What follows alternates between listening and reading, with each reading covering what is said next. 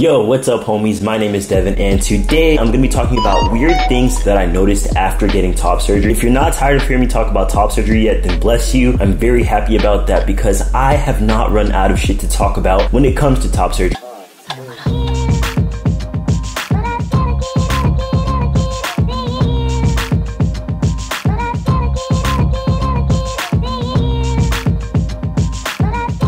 But before I get into that, if you are interested in one-on-one coaching, a meal plan, or a training plan, feel free to email me at devindoescoaching@gmail.com. And if you're new here and you're not subscribed, please go ahead and help my channel grow by hitting that subscribe button. It genuinely does help.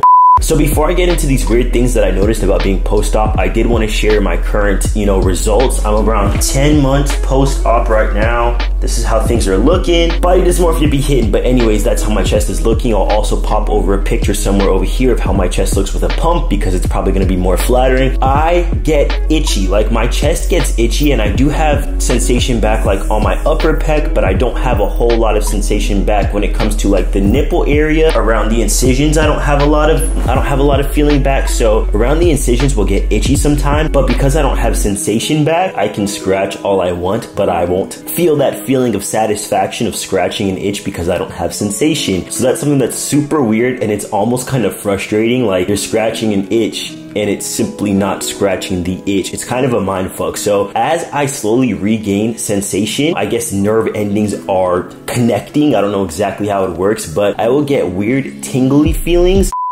I'm not even gonna lie to you guys, I was just rudely interrupted. We're gonna pretend that the angles have not changed, the lighting has not changed, and I appreciate it.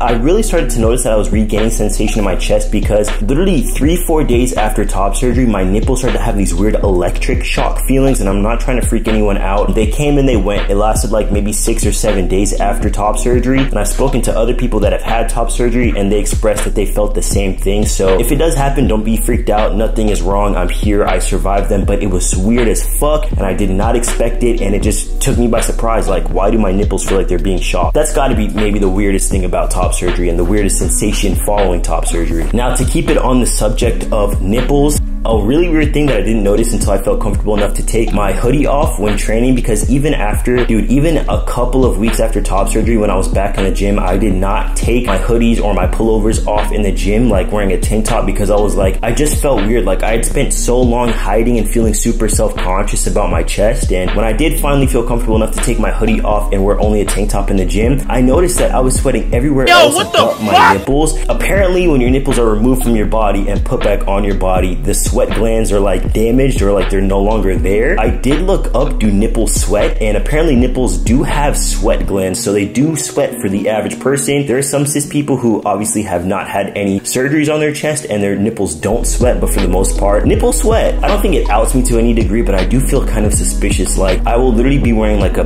gray tank top, entirely drenched. It's dark gray everywhere else, and then right on top of my nipples, it's the same color as the original shirt. So the next weirdest thing, and the thing that hit me immediately after top surgery, was this feeling of something is missing. Obviously 100%, 150% happy that I got top surgery. I feel way fucking better about my body as a whole. It wasn't a negative experience whatsoever, but considering I did carry around these little fat lumps on my chest for 23 years of my life, holy shit, 23 years of my life, getting them removed, and then, when I got my reveal, I was looking down at my chest and it felt like, holy shit, something is missing here. Like, I just kept looking down at my chest like, what the fuck is this? It was just weird. And of course you mentally prepared, but you're not like super prepared for it, right? Because you don't know how it's gonna feel. And I just kept expecting to look down and see what I had always had. And when it wasn't there, I was like, holy shit. And even right now, looking down to be a dramatic motherfucker for you guys, it's still kind of weird sometimes to look down and see nothing there. Not weird in a negative way. Literally in one day, boom, they're gone. And it's a lot to,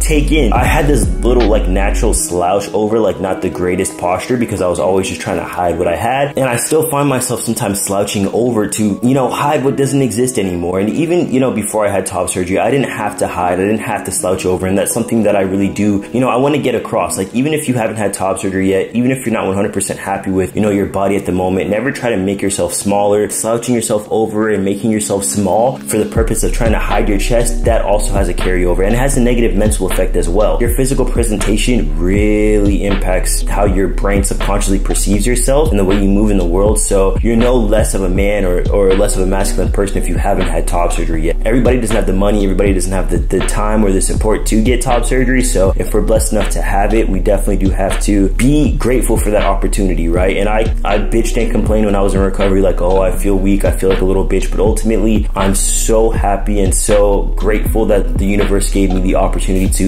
afford top surgery because I paid out of pocket, that it gave me the support with my girlfriend to recover in top surgery. If you have anything that's weird that I didn't mention here that you felt after top surgery, definitely share that because I'm actually genuinely mad fucking interested. If you have top surgery coming up, good fucking luck. If you are interested in one-on-one coaching, maybe you want to get prepared for top surgery, be sure to email me. I'll also be including the link to my dumbbell only training plan as well as my high protein cookbook in the description down below. Follow me on Instagram, it's at DVNSPRS, where you can see my bodybuilding updates, a little bit of thirst traps, which will also be linked down below. And like I always say, Devin loves you, Devin's a Don, and Devin is out of here, boy.